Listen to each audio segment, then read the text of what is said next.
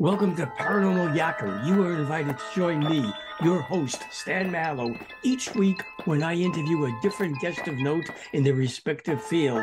The unexplained, the mysterious, the macabre, UFOs, ghosts, Bigfoot, psychic phenomena. We explore them all on Paranormal Yakker. Hi, everyone. I'm Stan Mallow, the Paranormal Yakker. My guest on today's show is Preston Dennett. He is a field investigator for MUFON, the Mutual UFO Network, a ghost hunter, a paranormal researcher, the author of 30 books and more than 100 articles on UFOs and the paranormal. I've had the privilege of interviewing Preston many times over the years, and two things are always a given. His books are consistently great reads, and the covers of them are consistently outstanding works of art worthy of being in a museum. They're incredible. I'll be talking with Preston about his book, Extraterrestrial Visitations, True Accounts of UFO Contact. Preston Dennett, welcome to Paranormal Yakker. Thanks, Stan.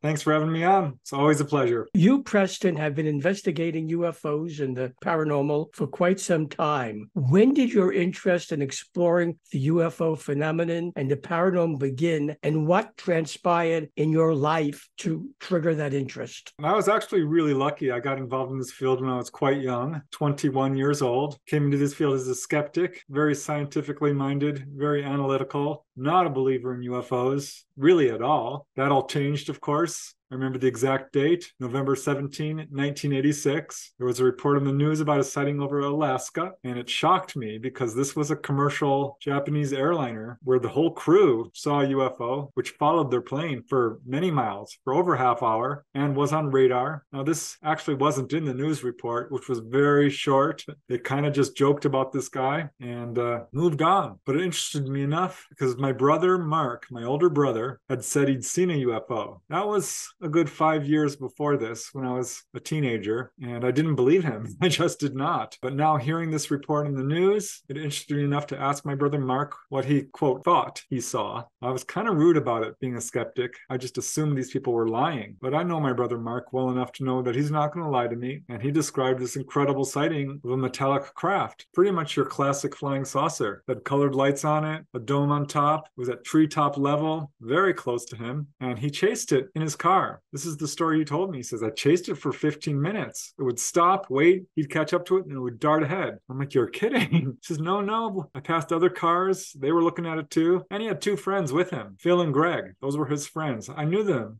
pretty well. He's like, you should ask them. They will verify my story, which is exactly what I did. So that's my introduction kind of to the field, and found out that I had a number of family members, several friends, coworkers, many who'd had really dramatic encounters. I mean, seeing grays face to face, missing time, the whole deal. That's what got me to start buying books on this phenomena. I started interviewing people. I joined the Mutual UFO Network, MUFON, became a field investigator. I think that was around 1988, about a year and a half in. I was fully immersed in this. Yeah, joined every organization I could find. I wanted to get to the bottom of this mystery. Extraterrestrial Visitations, True Accounts of UFO Contact represents the cutting edge of UFO research with 10 new and original first accounts of close encounters with UFOs and aliens. What resources, Preston, did you use in compiling the cases detailed in the book? These were all people who contacted me, or people I perhaps knew, people who came forward to me from after I spoke about this subject or heard me on the radio. I had a website very early on. As soon as the internet came out, I had a website up, and I was getting 30,000 hits a month. This is in the early 1990s. A lot of people were coming at me with a pretty large family, 5 brothers and sisters, and a lot of friends, because they all have friends too. I had a pretty large network of people. I wanted to choose cases that I thought were the most extensive, not just simple sightings, because you get hundreds of those, and they only contain so much information. I wanted cases that had a lot of meat to them, really extensive cases with multiple witnesses, hopefully, different types of ETs. I also kind of shied away from cases involving hypnotic regression. The vast majority of cases in this book, 1 or 2 involve a little bit of hypnosis, but most no. I think it it works. Don't get me wrong, I support it, but it's got controversies surrounding it. False memory syndrome, this sort of thing. It's important because a lot of people think, these are just hypnotically retrieved memories. Nothing could be further from the truth. I would now like to ask you about some of those cases. Here goes. What, Preston, can you tell me about the case of 4 men who encountered a UFO and experienced missing time, but each returned with different memories of the event? Is this unique, or does it happen often where a number of people are abducted at the same time, missing time, but they come back, but their memories are different? This does happen fairly regularly. I mean, a lot of the stuff they recalled was absolutely matching up and corroborating each other's testimony, but it's not at all unusual for people to have slight variations in their testimony. But in some cases, as in this one, there was some very marked differences, which I think points to how extensive this encounter was. The main witness I talked to was Rob Baldwin, who I met down in San Diego when I went there to speak at a convention. He's like, I have a story for you. I'm like, lay it on me. I'd love to hear it. And he described this amazing story, this experience, which took place in Michigan. He and his friends had heard about UFOs in the area and were just driving around, and they parked on this road, a farmer's lane, which has got trees on both sides, a canopy over the road. And there's a little dip in the road, which goes quite down, about 10 feet, perhaps 50 feet long. And they liked it because you could hide there and traffic on either side couldn't see you. So they just parked their little pickup truck there and were just spending the evening. There's not a whole lot to do where they lived. It was a pretty rural area. Without warning, this egg-shaped object appeared right at the lip, right at the edge of this little gully they were in the road, this dip in the road, and stopped. And it was large. It was a large egg-shaped object about the size of a room, like a large bathroom perhaps, or a bedroom. It was vertical in orientation, and it had this swirling colors around it. He said it was absolutely beautiful, swirling reds, oranges, and yellows, and this strange kind of cloudy mist or fog surrounding it. And it was kind of a standoff. This object just stood there and looked at them. They had the sense that there were things inside there, people, entities of some kind, and they stared right back at it. It went on, they couldn't say precisely how long, and that was my first clue, because they said there was a sense of timelessness about it. And that is often an indication that this could be a more extensive encounter. Also, the fact that it was so darn close. I mean, this thing was right there. They were maybe 20, 30 feet away at the most. And that's when Rob,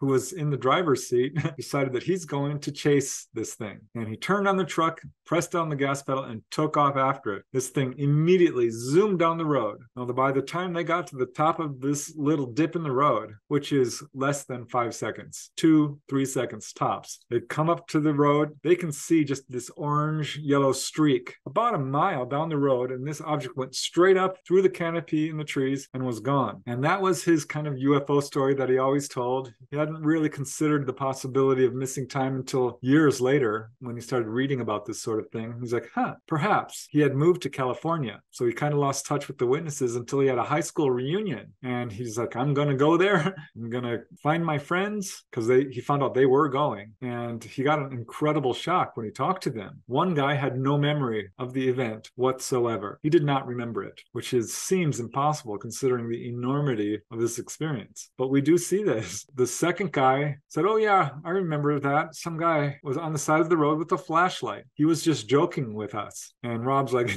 that's not what happened at all. He kind of just discarded that guy's memory because there's no way he could have mistaken this huge egg-shaped object for a flashlight. But it was the third guy whose recall was really different and a little more extensive. And it absolutely shocked Rob, because this guy said, oh yeah, I do remember that incident. And what happened was this object moved off the road out into the field, and we all followed it. We walked out into the field, and Rob has no memory of that. And that to me was a huge red flag of missing time. And that's when I started to question Rob about his own experiences throughout life. Contact usually starts when you're a young child. And that's what I asked him. I'm like, I don't suppose you had any other unexplained experiences when you were much younger, say around age 5, 6, or 7. And he gave me this look like, well, as a matter of fact, yes, I did. I don't really like to talk about it, but since you asked, he remembers seeing these little figures in his bedroom. He didn't get a good look at them. It was dark, but he said it happened a number of times. And he does connect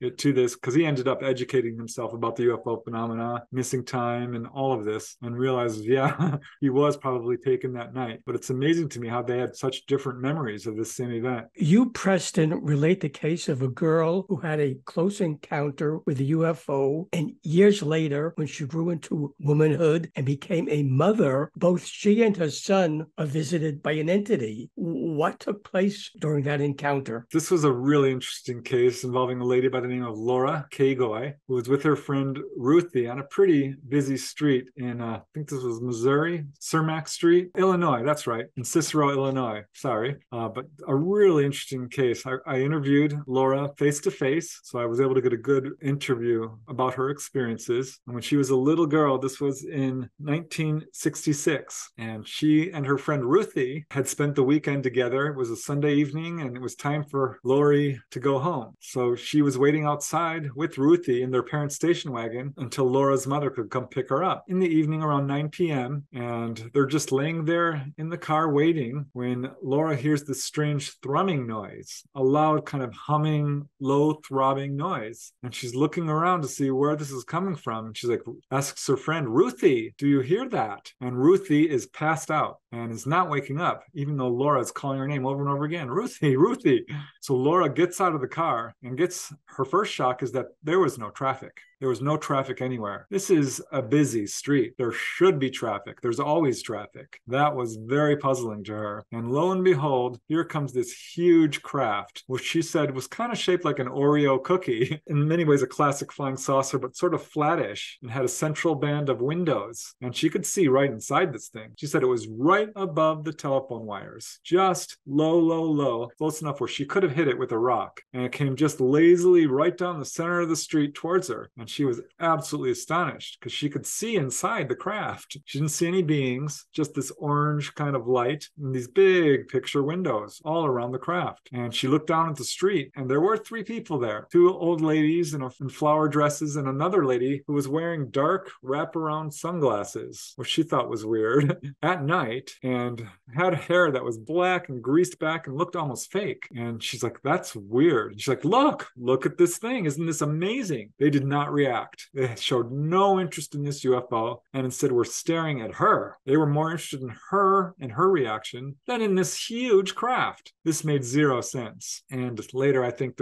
I've got something to say about that. But so this craft moves over, and she's absolutely amazed. So she chases it down the street because it's moving at less than 5 miles per hour, fast enough where she can keep up with it on her feet. And she follows it for just a half of a block or so until there's a T intersection, and it continued going straight. So she wasn't able to follow it. She almost knocked, the door of the house there and wanted to run through their yard to follow this thing, but she didn't. She just watched this thing move off into the distance. She went back to the station wagon and saw Ruthie lying there and just very softly said, Ruthie. Ruthie shot up like a bullet, just jumped up. And she said, did you see the craft? And of course she didn't, but that was strange that Ruthie kind of lost consciousness. This is a thing we see. So I feel like perhaps the ETs knocked her out because this often happens. And of course, at this point, all the traffic came back, all the sounds. It was eerily quiet. She ran inside, told Ruthie's parents. They're like, why didn't you come inside?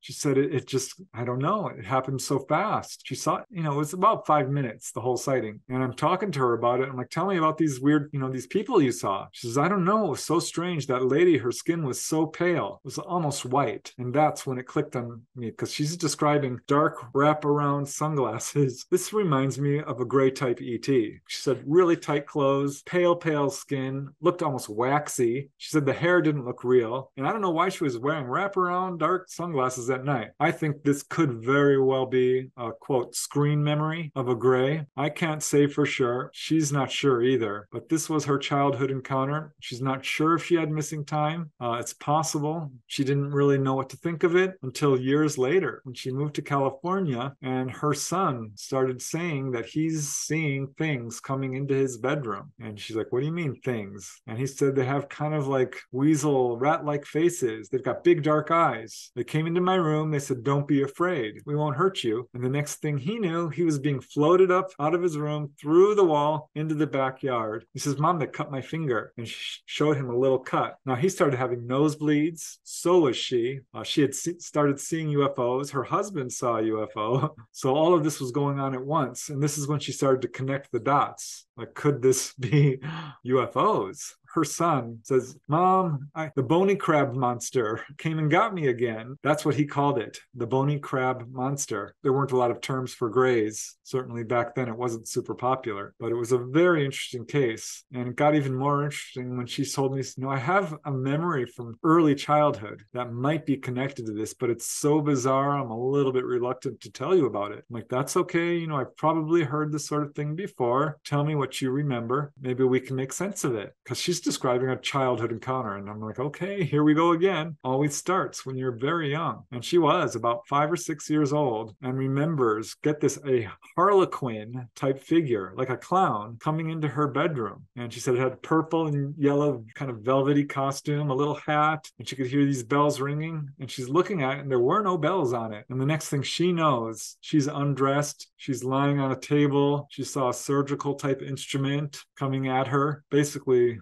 is describing your typical sort of examination type procedure. And she's like, could this possibly be related? And I had to tell her yes, because at that point I had heard other people describe these clown-like figures. Sometimes these ETs will come into a child's room, usually a child, dressed up or like a clown, or perhaps this is a screen memory. I don't think so. I think they're actually projecting this image of a clown on purpose, because I have several cases like that. And I researched it, and it turns out this is a thing. Bud Hopkins, the famous researcher, said that he had several cases where ETs would dress up as clowns, and that a lot of contactees have this dread fear of clowns. It's called chlorophobia. It's very prominent in our society. As a sort of end note to all this, I once went to a contactee support group with Barbara Lamb, a very well-known researcher. I'm like, hey guys, all the contactees were there. I'm like, what do you think about clowns? I may as well have set off an atom bomb, because they all started screaming like, oh my God, I hate clowns. Oh, they're horrible. I have a huge fear of clowns. I'm not a huge fan of clowns either. But Bud Hopkins hypothesized that it was their big, scary black eyes and painted faces, which are often white, that sort of trigger this emotional response. I think it might be more than that. I think they're actually using this as a sort of way to reduce the fear factor, but it's kind of backfiring a little bit, because I have many cases like this, which are perhaps not clowns, but superheroes. One lady, she told me that the Greys came in and they looked like 3 foot, 4 foot tall teddy bears. And she kind of saw through that and realized these were Greys. But yeah, Barbie dolls, you name it, they do this sort of thing. So I think that case, in that regard, shows an important detail about the nature of ET contact. When a farmer reported seeing UFOs over his farm, 2 of his friends went to check it out. They ended up being followed by UFOs. One of the men was struck by a beam of light, and that was the beginning of an ordeal that haunts him for the rest of his life. What happened during that encounter? This is another really interesting encounter in the Ann Arbor, Michigan area, involving a gentleman who I know quite well. I had him over to my house. I'm still in touch with him. Really neat guy. He's very tall, by the way. He's like he's 6.5 feet tall, white blonde hair, very large eyes. He looks a little like a hybrid to me. He really does. The sweetest guy, a musician, an actor, an airplane mechanic later on in life. But he was just a teenager when he heard about this farmer in the area who said UFOs were regularly visiting his farm. And then word came in that the UFOs were back. So he hops into his truck with a friend and off they go to this farm. And he says it was the strangest thing because the whole town was there. The streets were just filled with cars. They were pulling over. It was a carnival-like atmosphere. The media showed up, a major news station, and there were these craft there, these lights, a lot of them with kind of this yellow-orange marbling color, very much like what the other guy described, Rob Baldwin, except these were much higher up, and there was a lot of them. And he says, I'm not sure if this was multiple craft or just lights or lights attached to a craft. It was kind of hard to say because they were somewhat off in the distance. But he said it was amazing because there must have been 100, 200 people there and everyone's oohing and eyeing when suddenly they weren't.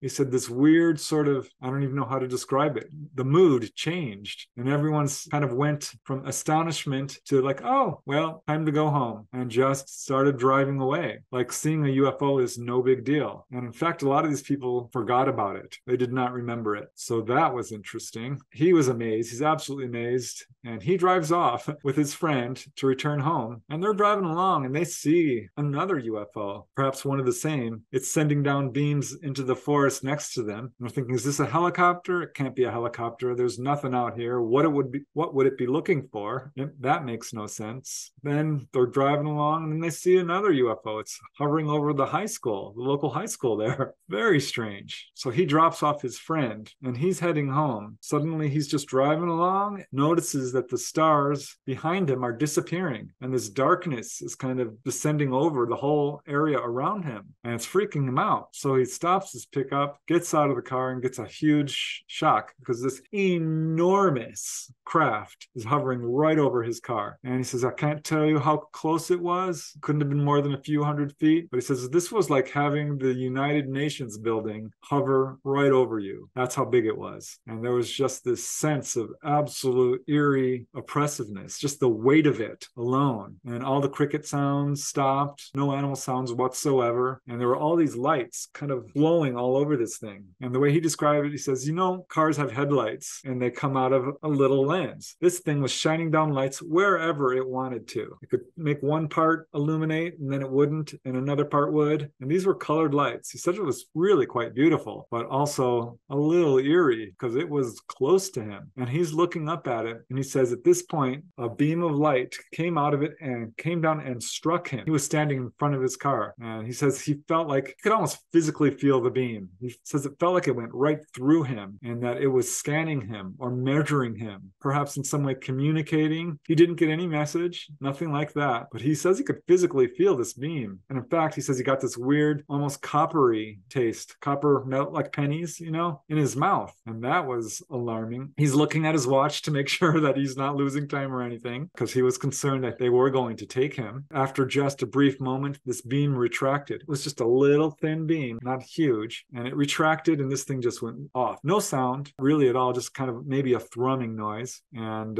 he was absolutely amazed. He drove home almost in, hysterics, not quite, but rushed into the house and told his mom, like, you're not going to believe it. I just saw a bunch of UFOs like 4 times.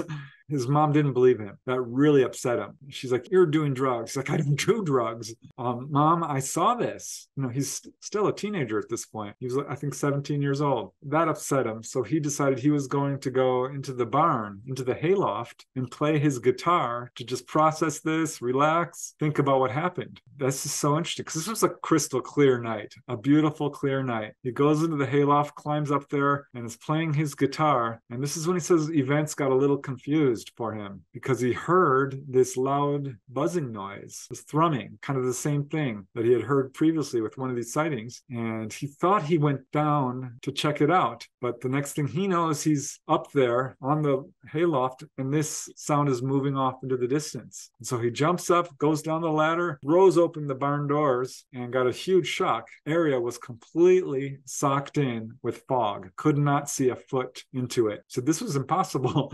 It was absolutely a clear night. There's no way the fog could have swept in that quickly. So it's clear he had missing time and he didn't know what to make of it. This really kind of affected him emotionally for a very long time. And he had a lot of doubts about it and what had happened. And it was really hard for him to live with for a long time. He ended up moving to LA. He became an aircraft mechanic. He said it was strange because he's working in the military and he got stationed at Gulf Breeze and then at Nellis Air Force Base and other places which were known for UFO activity. That kind of freaked him out. He eventually started photographing UFOs. Later, I found out he was seeing grays coming into his room. This was after I'd written his story, so that part is not in the book. But yeah, he came over to my house and had this method for seeing UFOs, which he had kind of figured out, that if you look into the corona of the sun by blocking out the disk of the sun itself, because we can't look into the sun, you'll go blind. Don't do this. I'm not recommending you look at the sun.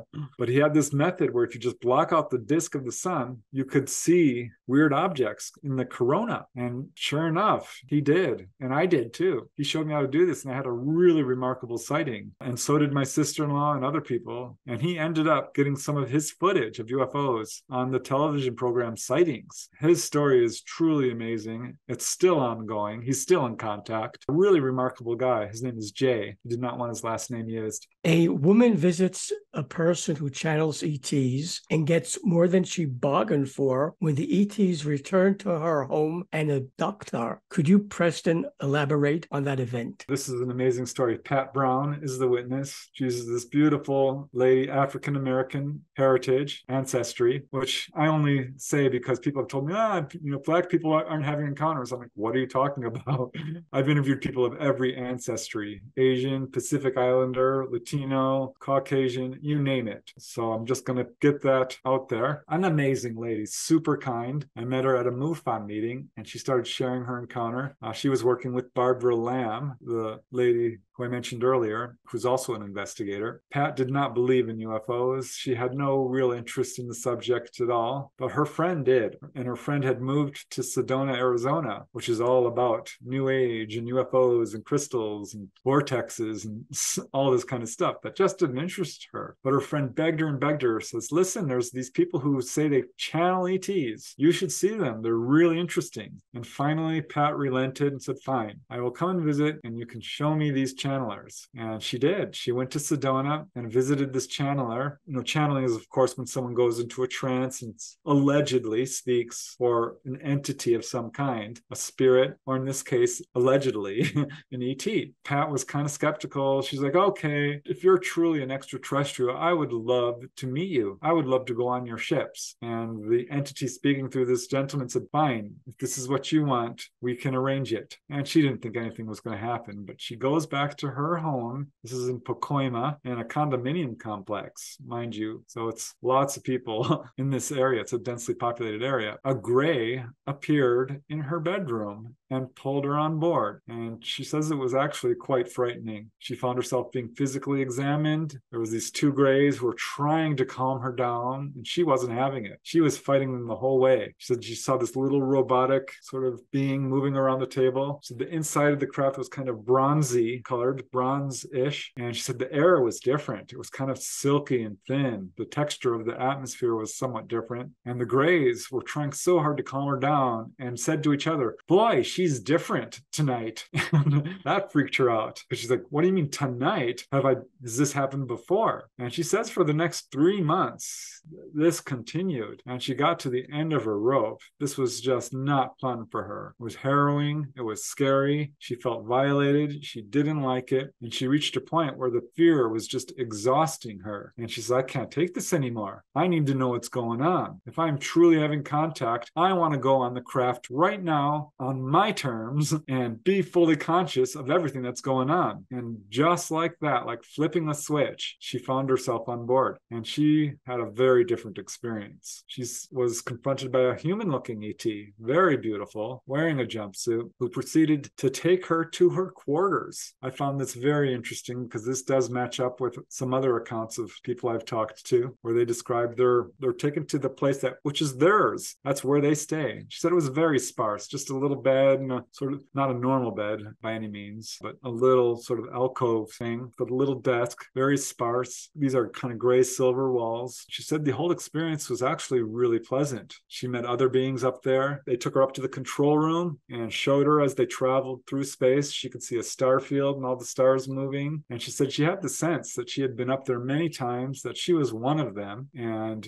he proceeded to tell her all kinds of information. Actually, at some point, she had what she believes might actually be an astral projection experience, an interdimensional experience, where they took her and showed her the negative bands of energy that are surrounding our planet. And she said it was dark and dense. And they told her, this is the greed, this is the anger, this is the hate that you are all putting out. This is choking your planet. This is a message that I often give people about the dangers of the way our ways of thinking, the negativity that we're embroiled in. They showed her the sort of masculine and feminine parts of her body. They told her how to astral project. They talked about her past lives. It was a very spiritual experience for her. And following that, her experiences changed markedly. They became pretty much positive. She says she still feels a little bit of a sense of violation. She did have what we call the missing fetus syndrome, where she lost a baby and the doctors could not find the fetus. So possibly she does have a hybrid child,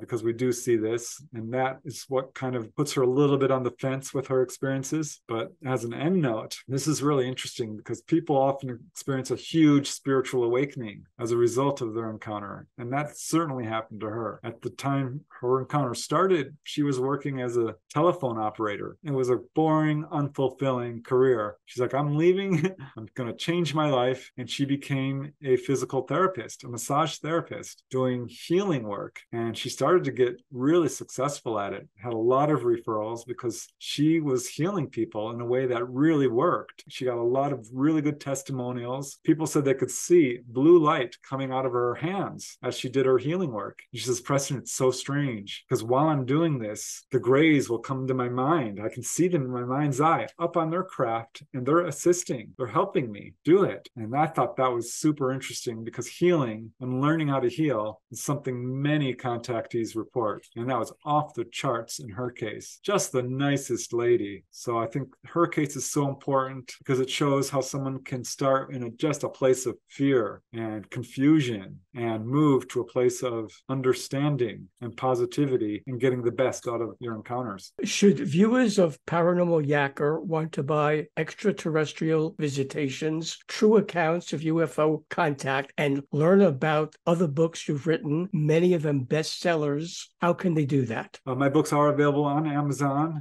Barnes & Noble, other online retailers. I have a website as well, which you can read excerpts of the book or contact me if you'd like. If you have a story to share or a question or a comment, I always love hearing from people. I'm all over social media, Twitter, Instagram, Facebook. I do have a YouTube channel where I'm putting out a lot of my research for people who don't have the time or inclination to read. But yeah, I really appreciate you having me on the show. I think this is an important subject, so I'm very happy that you gave me this opportunity. Thank you. Preston Dennett, I thank you for being my guest on Paranormal Yacker. As always, it's been a pleasure yakking with you. Pleasure is all mine, Stan. Thank you. Hi, everyone. This is Stan Mallow, the Paranormal Yacker. I hope you enjoyed part one of my interview with Preston Dennett. In part two, he'll be talking about many more amazing first-hand accounts of UFO contacts that are in his book, Extraterrestrial Visitations. So that you don't miss it or any of my other upcoming interviews, be sure to subscribe to my free YouTube channel. To do that, just press the subscribe button on your screen. I very much appreciate your support of my channel and thank you for doing it.